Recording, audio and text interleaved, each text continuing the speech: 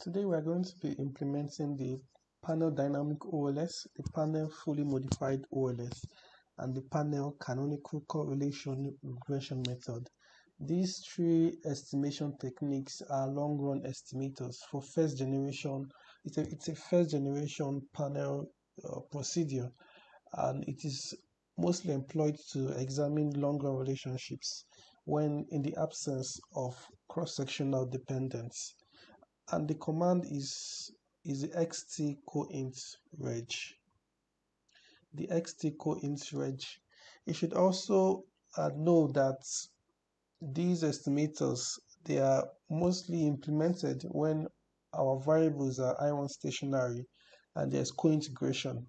That's after you've accounted for I1 stationarity and you've tested for cointegration and there's cointegration, then you can use the panel dynamic OLS and the panel fully modified OLS to estimate your long run relationship. And you should also know that the panel dynamic OLS and the panel fully modified OLS they are robust to serial correlation and endogeneity problem.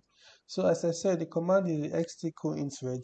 In this video, I will be estimating the impact of GDP and renewable energy on CO2 emissions. So I'll be using the log of CO2 emissions, the log of GDP and renewable energy.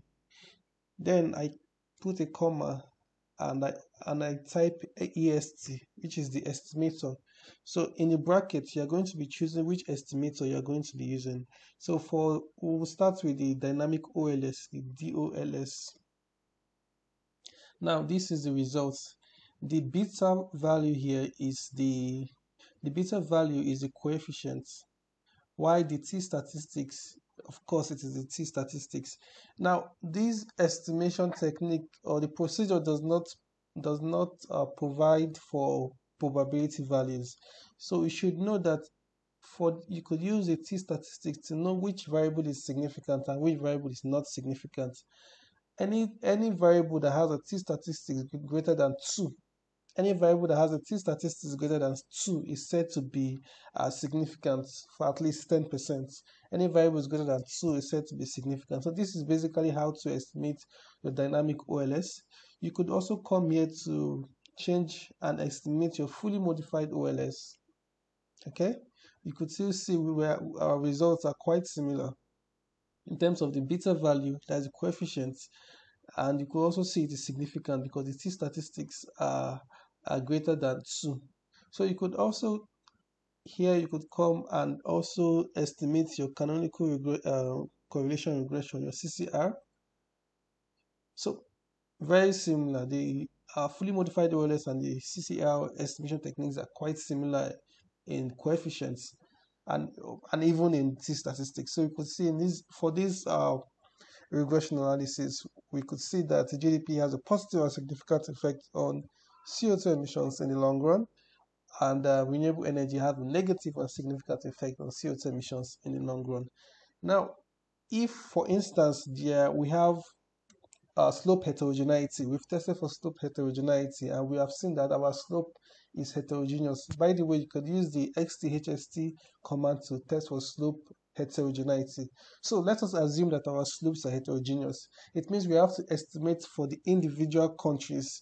We have to estimate long run for the individual countries. And to do this, you simply type full in the command for our dynamic OLS, for our fully modified OLS, or for our canonical correlation regression. You click full, and you can see that for each of the countries in our observation, we could see the t statistics and the beta value, the t statistics, and even the standard errors. So anywhere you see 1, 2, 3, 4, 5, it's the countries that are in the model. So this is how to estimate. For this model, we have 31 countries. So across the 31 countries, you could see how the log of GDP and renewable energy influences the log of CO2 emissions. You could also do this for the fully modified OLS. Okay, similar. And you could still do this for the canonical correlation regression. So these largely, they would, as long as there is slope heterogeneity, we should always use the full option. As long as there is slope heterogeneity, we should always use the full option to estimate for the individual countries in the panel data sets.